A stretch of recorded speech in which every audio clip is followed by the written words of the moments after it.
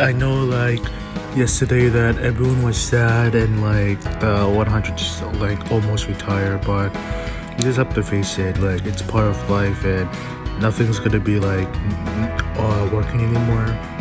There's a reason why they retired it.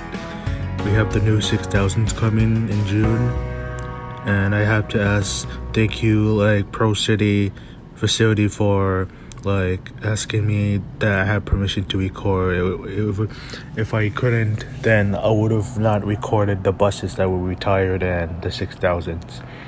But yeah, there were cameras, and I asked permission in the front, so nothing should be worried that I've broken the rules of the bus terms of service. So yeah, goodbye.